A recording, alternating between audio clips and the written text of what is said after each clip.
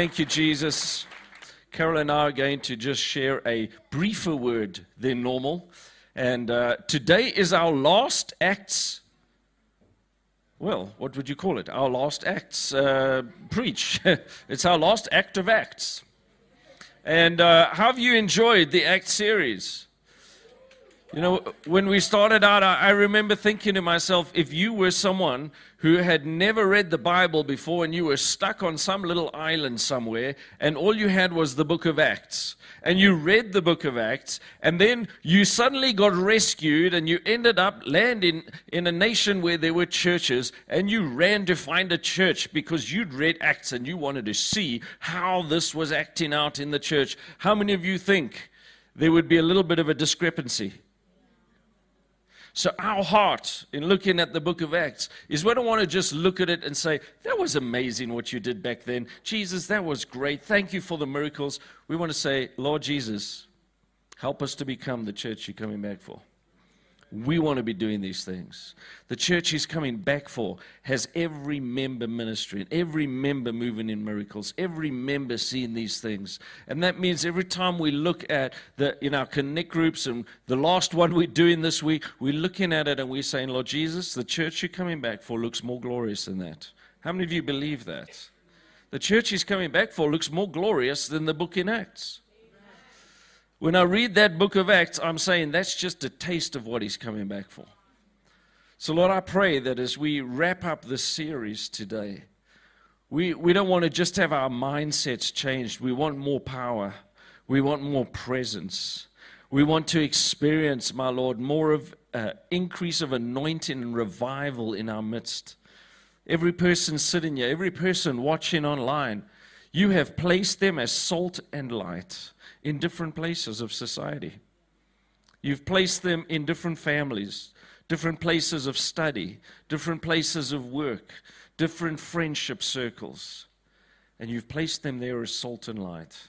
And I'm praying that today you would remove every veil, remove every obstacle that would hinder us from being salt and light in the places you put us. We want to not just be the church on Sunday, but the church leaves the building after this, and the church goes out as salt and light into this world so that it may be changed. And we ask for your grace and your power and your revelation to enable us to do that. And all God's people said, Amen. Now, those of you who read, you would have noticed we had a number of chapters in Acts, and if we just took the time to read it, our time would be up. So I'm going to assume that you have read from chapter 25 through 28, and I'm going to catch up a little bit. Carol did an amazing job last week talking about how so many Jews had gone saved, they'd become Christians, but they were still holding on to that legalistic religious mindset that had lost sight of what Jesus paid the price for on the cross. Jesus paid a very high price on the cross for us to be set free from the law, to be saved by grace. Amen? It is by faith you are saved through grace. Grace you are saved through faith. How does it go again? Either way. Grace and faith. Not by keeping rules and regulations. And these Jews had been giving everyone a hard time, and Paul gets to Jerusalem, and they eventually grab him, and they're giving him a hard time. They bring him before the Sanhedrin, and there is a dispute that arises, and the dispute gets so violent that the commander in charge has to pull Paul out and put him in the Roman barracks to protect him. And he's got Paul in the Roman barracks, and he's like, what's going on here? Why are these guys so mad at you? And while Paul is in there under his protection, they discover that there is a whole group of these religious, fervent, law-holding Jews who want to kill Paul, and so much so that they've said, we will not eat until Paul is dead. That's quite a commitment. Anyway, you know, if you read the end of the book, there were a lot of Jews who basically just withered away, lost a lot of weight. I'm pretty sure their wives told them to eat after a while. So they say, we're not going to eat till we've killed Paul. So eventually they decide, well, we've got to, get Paul out of here. And while Paul is there in the barracks, an angel appears to him. What does this angel say to him? I'm sure the angel said, hey, Paul, how are you doing? You know, all the normal greetings. But the main message was, take courage. As you have testified for me in Jerusalem, so you will testify for me in Rome. So Paul knew that nothing was going to happen to him here. He doesn't have to fear because he's roaming off to Rome. Thank you. Inshallah. So the commander sends Paul to the governor of the time, whose name was Felix, sends him off to Felix. Now, Felix was hoping that Paul would bribe him. So he holds these little court sessions. He's got Jews coming in and Jews going out, and he's keeping Paul coming and going. But for 2 years, he's in prison with Felix. 2 whole years. You know, when you just read that one sentence, you think he went to Felix, then there was Festus, then off he went to... No, for 2 years he's in prison there. All the time being encouraged that God's saying, you're still accomplishing my purposes. Eventually Felix gets removed and he's replaced by Festus. And Festus starts to look at, why is this guy here? Calls him in, has a hearing. Festus goes, you've done nothing wrong. Festus eventually, with the Jews all crying out, this guy deserves to die. He says, Paul, are you prepared to go to, Jerusalem to hear and fight against these things? And Paul says, I appeal to Caesar. In other words, in the Roman law, as a Roman citizen who appealed to Caesar, they had no choice but to send him off to Rome. So he gets sent off to Rome. We just caught up 3 chapters in what? 4 minutes and 32 seconds, eh? How was that? So he's off, and now he's on a ship, and they're on their way. He gets taken with a bunch of prisoners. There's about 270 in total on the ship with the sailors, the prisoners. There's a centurion, and the centurion's name is Julius. It wasn't Julius Caesar at the time. And he was Julius, but he actually really got to like Paul. Who wouldn't like Paul, really, unless you were a legalistic Jew? And Paul gets so much favor from Julius that when they land at Sidon, he lets Paul go off and visit with his friends. Can you see how much trust has developed here already? But then there's this huge storm that starts to develop. And while they're moving along, progress is slow. And I want us to start reading in chapter 27 and verse 9. So if we could go there, please. Thank you very much. Much time had been lost because of the storm, and sailing had already become dangerous, because by now it was after the fast. And we're not talking about the Jewish fast where they were fasting about killing Paul. I hope they were still fasting. I don't know. So Paul warned them, men, I can see that our voyage is going to be disastrous and bring great loss to ship and cargo, to our lives also. But the centurion, instead of listening to what Paul said, followed the advice of the pilot and the owner of the ship. We took such a violent battering from the storm that the next day they began to throw the cargo overboard. On the 3rd day, they threw the ship's tackle overboard with their own hands. When neither sun nor stars appeared for many days, the storm continued raging. We finally gave up all hope of being saved. After the men had gone a long time without food, Paul stood up before them and said, men, I told you so. Basically, that's in the original. You should have taken my advice. Then you would have spared yourselves this damage and loss. But now I urge you to keep up your courage, because not one of you will be lost, only the ship will be destroyed. Last night, an angel of the God, whose I am and whom I serve, stood beside me and said, do not be afraid, Paul. You must stand trial before Caesar, and God has graciously given you the lives of all who sail with you. Are you catching this? So keep up your courage, men, for I have faith in God that it will happen just as he told me. Nevertheless, we must run aground on some island in an attempt to escape from the ship. Now, understand that. You all catch where we're at right now. But after all that, there are 2 attempts where death could have come that God intervenes through Paul. In an attempt to escape from the ship, the sailors let the lifeboat down, pretending they were going to lower some anchors. Then Paul said to the centurion and the soldiers, unless these men stay with the ship, you cannot be saved. Isn't that interesting? In other words, unless we all stay together. So the soldiers cut the ropes that held the lifeboat and let it fall away. The second thing that happened, thank you, the soldiers planned to kill the prisoners to prevent any of them from swimming away. It's very hard to swim away when you're dead. But the centurion wanted to spare Paul's life and kept them from carrying out their plan. Why did the prisoners survive? Because of Paul. He ordered those who could swim to jump overboard first and get to land. The rest were to get there on planks or on pieces of the ship, and in this way everyone reached land in safety. Everyone say hallelujah. Isn't that quite a story? I mean, we read that in 5 minutes, but man, that is quite a story. Paul's been through some stuff. But I want us to see some things in this whole story today that applies to each and every one of us. How many of you have been in some storms? Okay, so those 3 of you, today's for you. Those of you who've never had a storm, I promise you will. But you know, when you talk about what is God's purpose for my life, a lot of Christians who've been around the so-called prosperity message is that God's purpose for my life is to make me healthy and wealthy and comfortable, give me the best job I could ever wish for, that I'll never have problems, that, you know, I'm just going to be so wonderfully blessed all my life. Do you know what it means to be salt and light? Salt has to go places where there's no salt. You can't blame meat for going rotten without salt. You've got to blame the salt for not being there to preserve it. Some of you may have asked the question, God, why am I in this place? Why am I in this job? Why am I in this circle? Why am I surrounded by so much ungodliness? Because you're salt. Some of you are feeling assaulted because you're salt. How much was Paul assaulted? Paul was a great salt man, and he got assaulted quite a bit for it. I want to say to you, this is not your home. This is not your final destination. And sometimes being salt means that you're going to go places where there's rotten meat. And don't look at it and go, God, I'm praying you get me out. This is not my best job. I hate this place. Please get me out of here. Sometimes we have to go, God, you put me here for a reason. Show me how to be salt and light here.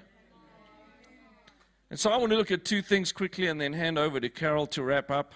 We can bring that next slide up. But there's something that Paul carried. He carried the presence of God. And we see something in the presence that he carried is that not only does he have peace in the storm, but he releases that peace to others. Paul knew he was safe in God. He knew that he was going to Rome. He knew nothing was going to happen. But one of the ways we salt and light in our communities is that we release the redemptive purposes of God in that environment. When you're in a place where there are storms, how does the world react? They get stressed out, fearful, anxious. They start using colorful words. You as a Christian sometimes feel exactly the same, don't you? I want to encourage you today to be like Paul and say, hang on. God's given me a promise. His presence is with me. Salt has to act different to meat. Salt must be different to the rotten meat. If the rotten meat is anxious and fearful, and all of this is going to the country is here to become just all of the stuff you're hearing about the country, the salt is here to say no. No, God's presence is on us. His church is strong in this nation, and He will preserve us. We're meant to be salt at sea. We're meant to be salt in the storms. We're meant to be salt in the midst of shipwrecks. Wherever you go in, and no matter how horrible it looks and how terrible it feels and how everyone else is reacting, don't just say, well, I'm at peace. I'm sorry about them. What did Paul do? He took them aside, and it says he encouraged them. That means he gave them courage. You need to ask God to give you opportunities in the places you are sown as salt. To say, God, what can I say at the right moments to encourage those around me? When they come with anxiety, when they come with lies, when they come with the words of the enemy, give me the words of heaven so that I can bring peace in the midst of anxiety, so I can bring truth. Truth is light. Salt and light. Salt preserves. This country is protected because the salt is here preserving it. But if the salt loses its saltiness, how does that happen? We stop being salt. We start talking and thinking the same as the rotten meat. Don't lose your saltiness.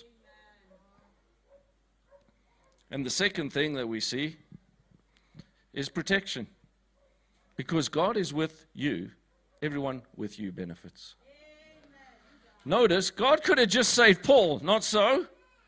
God didn't have to save the rest. But because of Paul's redeeming presence in that place, God's protection on Paul went for all of them. There was only one condition: you all need to stick together with Paul. How many of you know that your company might be going under and you might be the redeeming factor to say, no, it's not, because I'm here? Your family might be going through tough stuff and you say, no, I'm the redeeming factor. I am here. Therefore, my family is protected. I don't know what your workplace is like. I don't know what your study place is like, your family's like, your social environment is like. But I want to encourage you right now to just ask God to show you, Lord, how, because of my presence there, is your presence in and through me able to be salt to preserve what's going on there, to bring truth, to bring light, to silence the darkness, to encourage and bring hope. If you have been those who have gone, yeah, no, the country's going through beep, so just everything terrible, so then you're not being salt, you've lost your saltiness. Then you're not bringing light, you speak in the words of darkness. Repent means change the way you think. Change the way you think so we can be salt and light wherever God has put you. Amen. I'm going to hand over to Pastor Darling to wrap this up.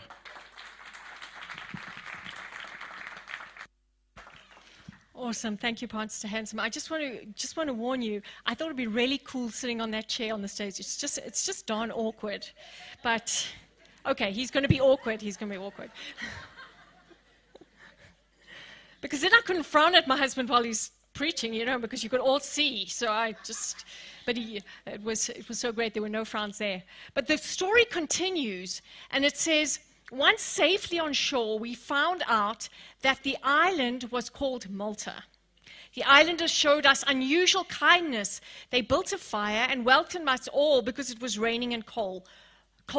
Paul gathered a pile of brushwood, and as he put it on the fire, a viper, driven out by the heat, fastened itself on his hand. When the islanders saw the snake hanging from his hand, they said to each other, "This man must be a murderer, for though he escaped from the sea, justice has not allowed him to live." But Paul shook the snake off into the fire and suffered no ill effects. The people expected him to swell up or suddenly fall dead. But after waiting a long time and seeing nothing unusual happen to him, they changed their mind and said he was a god. Guys, how do you feel? I mean, when I don't care who you are. I don't care if you're an apostle. I don't care if you are the greatest healer in the world. When a snake bites you on the hand, it's painful. When a snake bites you on the hand, thoughts go through your mind. And yet Paul at that moment just shook it off, and it doesn't even say he prayed for his hand. It doesn't even say he took any notice of what happened. He just carried on doing what he was doing. I mean, that's pretty freaky. Do you notice that when he was going through all that shipwreck and the storm was happening and everything was going on, it's like he absolutely was certain that he was going to get to Rome.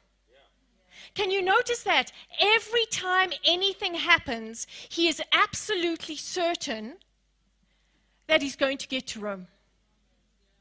You see, there was something that was happening in Paul that I believe God wants to put in our hearts.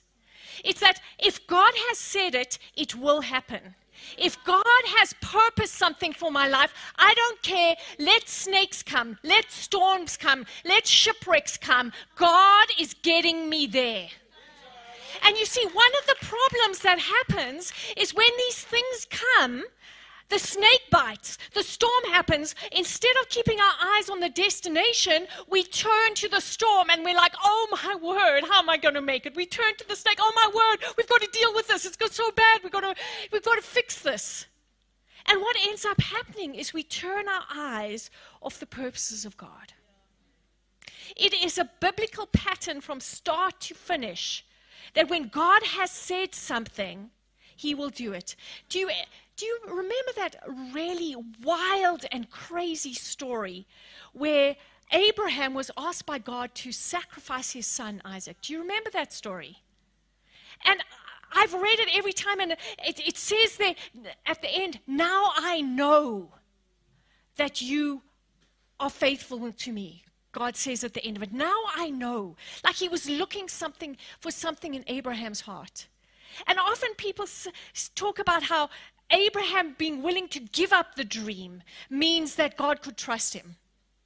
I don't even believe that for a second, and one day maybe we'll expound that story. But actually what God was looking for was Abraham willing to right from the beginning know that even if I sacrifice my son, God will raise him from the dead, because God has said that this boy will rule Israel, and therefore I know that this will happen.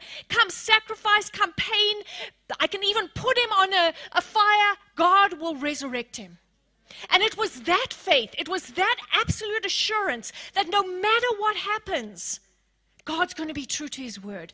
That is the very thing that God looks into our hearts and said, faith. That's what faith looks like. Faith is not this thing we work up. Faith is, I trust God to be true to his word. I don't have to understand. I don't have to know why.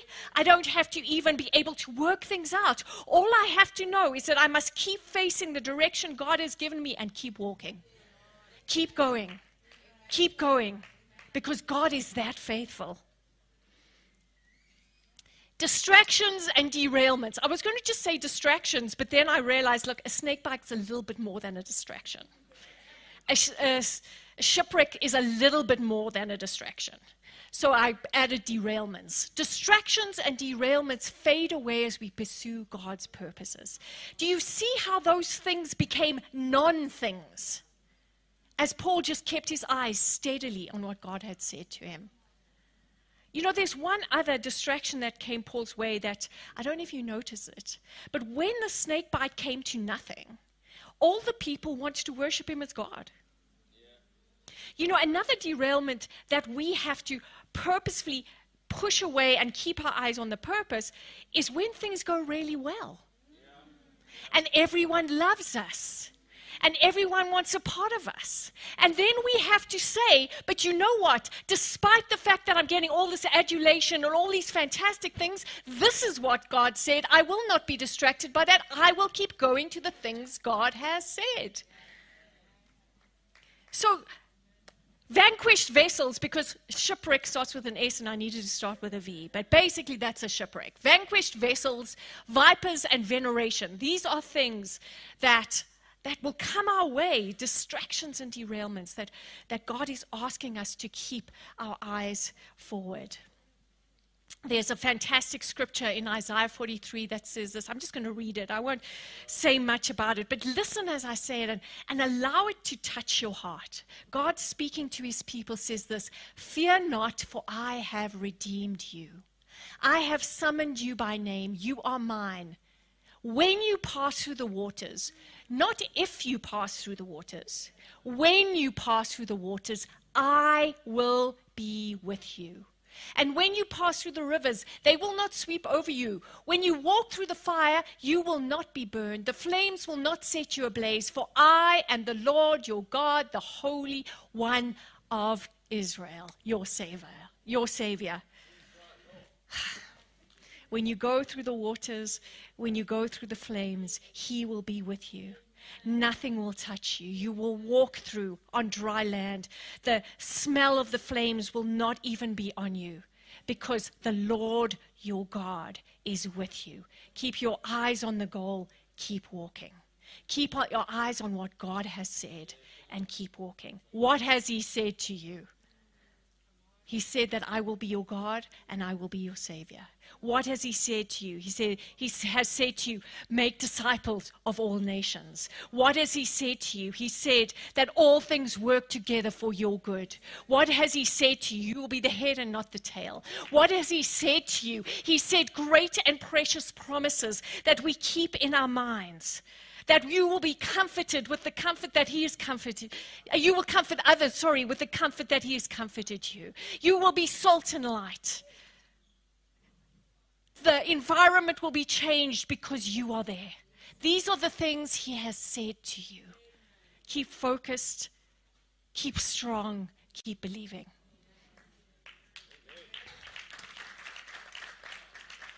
Guys, there's one last thing I want to say, one last part of the scripture that I want us to look at, which will be quite quick. There was an estate nearby that belonged to Publius, the chief official of the island. He welcomed us to his home and for 3 days entertained us hospitably. His father was sick in bed, suffering from fever and dysentery. Paul went in to see him and after prayer placed his hands on him and healed him. When this had happened, the rest of the sick on the island came and were cured. You know, guys, this is Paul. I mean, this is Paul. He's in like dire straits, bitten by snakes, shipwrecked, I mean, nearly killed. You know, people won't listen to him. He's trying to steer this thing in the right direction. In the midst of that, a sick person comes to them, he heals them, and then he just heals everyone.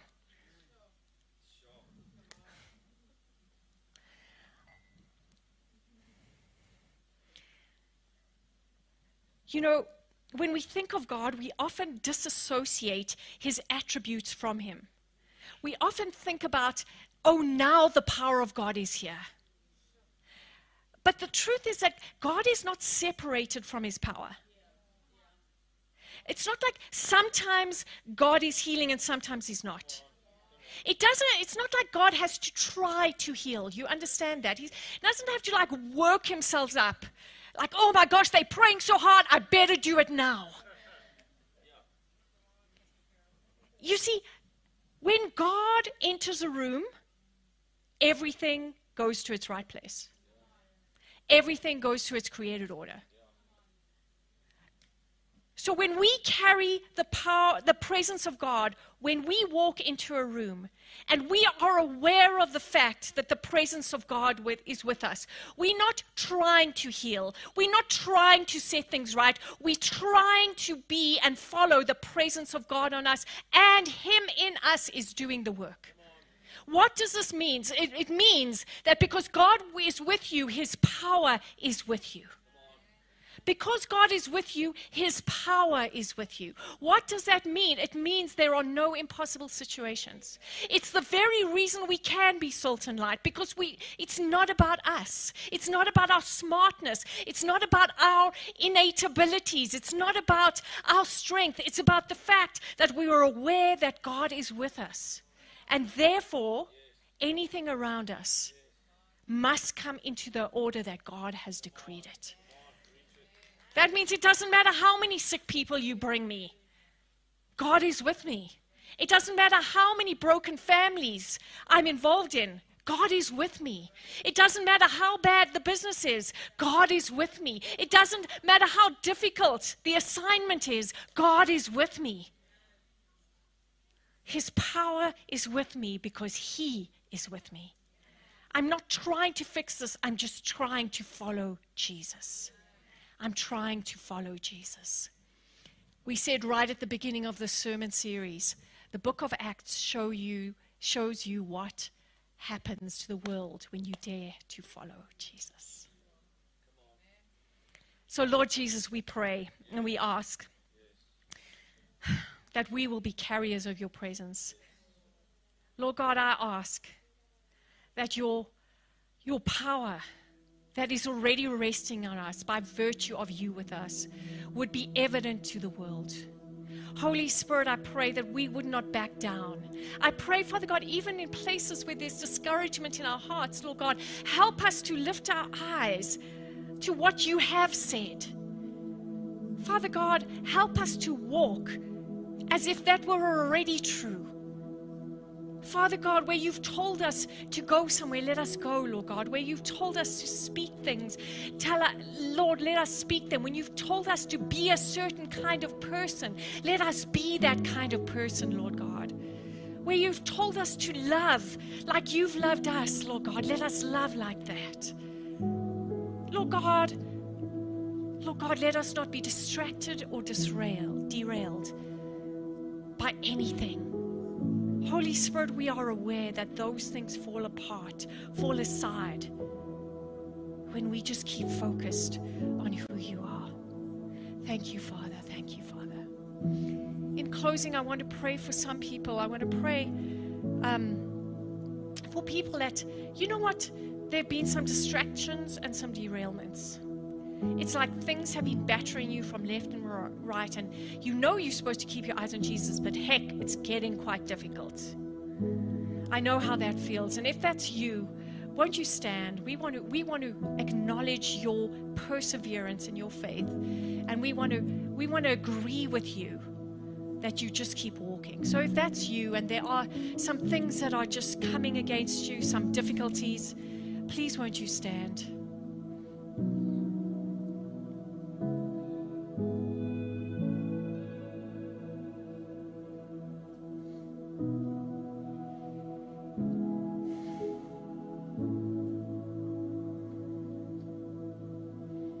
Fear not, I have redeemed you. I have summoned you by name, you are mine. When you pass through the waters, I will be with you. And when you pass through the rivers, they will not sweep over you. When you walk through the fire, you will not be burned. The flames will not set you ablaze. For I am the Lord your God, the Holy One of Israel, your Savior. Lord, Lord, Lord. Father God, I pray for each one of these that you would lift up their eyes, you would help them to see what the enemy is trying to crowd out. Lord God, help them to remember you and your resurrection. Let them see, Lord God, your love for them. Lord God, on a daily basis, let them hear your voice saying, this is the way, walk in it. Lord God, we speak to those distractions, and we command you to step aside. We speak to those attacks of the enemy, and we command you to fall to the ground. We speak to everything that stands between them and your purpose for them, and we say, step aside right now in Jesus' name. Step aside in Jesus' name. Step aside in Jesus' name. Thank you, Lord. Thank you, Lord. You'll feel a peace settling on your heart. Just receive that. Thank you, Father. Thank you, Father. Those of you who are not standing, you'll feel a peace settle on your heart too. That's Jesus saying, for the distractions in the future, feel this. Feel my assurance that I am with you. I am with you. Where you go, I go. I hear the Lord right now making a promise to us as a church. I will heal this land. I will heal this land. If I saved Sodom and Gomorrah, if I was prepared to save Sodom and Gomorrah for 10 people, how much more will I save this nation because of you?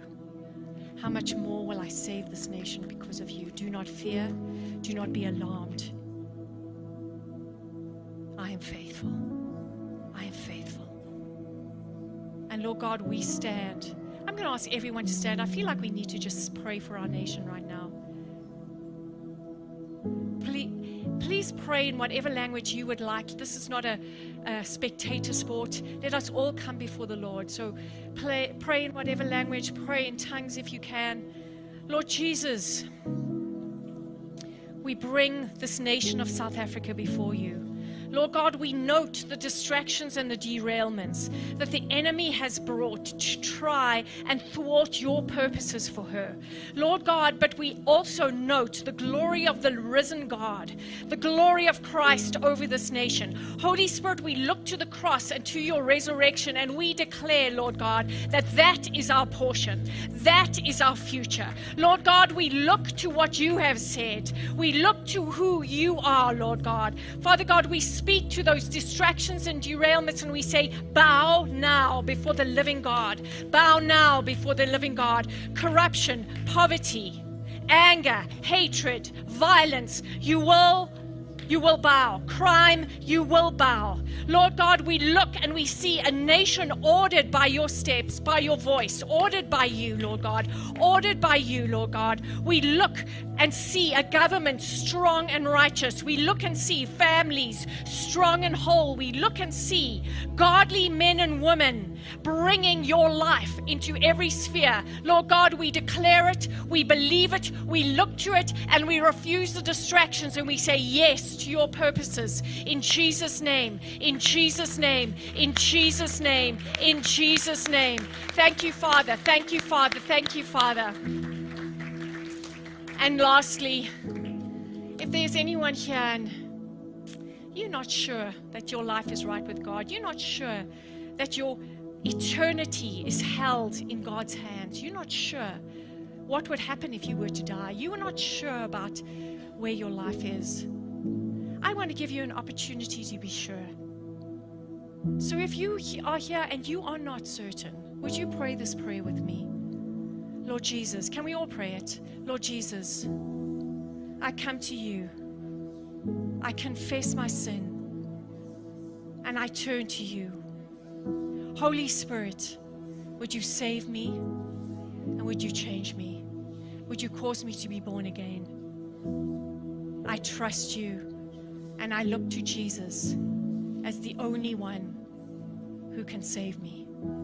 In Jesus' name, amen and amen. If you are here and you prayed that prayer and you meant it as a way of asking God for your future to be assured, I would love you to just raise your hand, because I would love to pray for you. Is there anyone here who did that?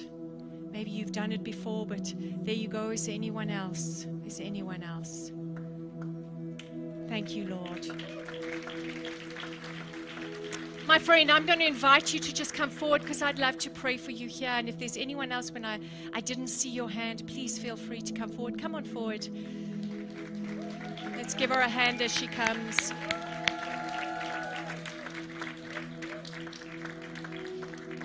Thank you, Lord. There's someone else. Let's give him a hand. Come on forward. So great to have you, my friend. Extend your hands, church. Lord Jesus, we receive these into our family. We say there is space for you. Welcome. Welcome. Holy Spirit, would you bless them? Would you lead them? Would you change them? Fill them again with your presence. Deliver them from all their fears. Speak to them the assurance that they are saved and they are with you. In Jesus' name, amen and amen. Amen and amen. May the Lord bless you and keep you. The Lord make his face to shine upon you and be gracious to you. The Lord lift up his countenance upon you and give you his peace. God bless you. God's with you. Go receive the kingdom like children. Go and have some fun. Love on people. Tell them who Jesus is, what he's done for you. God bless you.